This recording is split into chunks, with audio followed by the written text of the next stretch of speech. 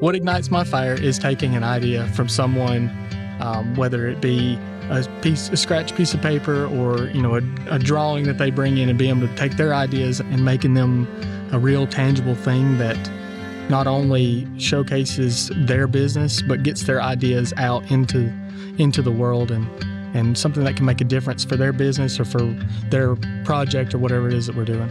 When I started thinking about the word ignite, spark and trigger came to my mind. And the thing that ignites my fire for Yappy Hour would probably be, I know it sounds corny, my love of animals. I grew up on a farm. So when the opportunity to purchase this business came around, no hesitation at all was involved. Also, this is a small business, so we work with just family members, and we have one groomer who's not a blood relative, but she is like family.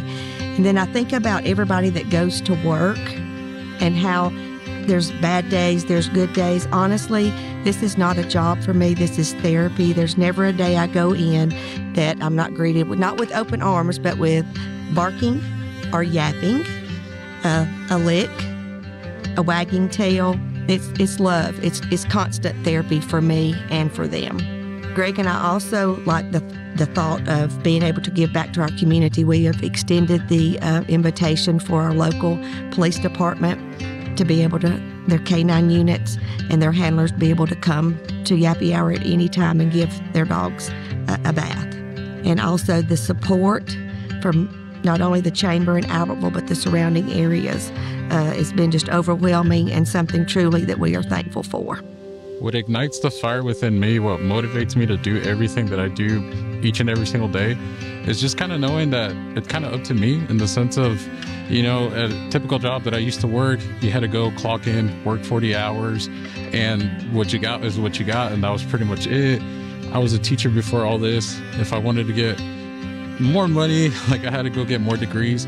What I love about this is that it's really all up to me. I put in the work, and God, people, clients, they pay it back, in the sense of if I'm doing what I'm supposed to be doing, if I'm doing things right, if I'm treating people right, if I'm delivering quality work, then God's going to take care of me.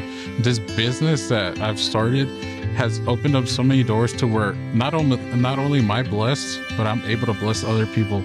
I can't tell you how many times I've been called upon to help out with something, and I don't brag about it, I don't talk about it, I just do it. And I would not be able to do that if it wasn't for this business. So to keep that, knowing that if I'm giving and if I'm doing the things that I'm supposed to be doing, God's going to keep filling up my cup. That's what just keeps me going. I want to be a blessing. I want to be an asset to the community.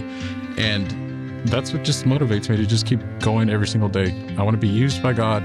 And I'm just fortunate enough that I get to do a business with something that I'm passionate about. I love cameras.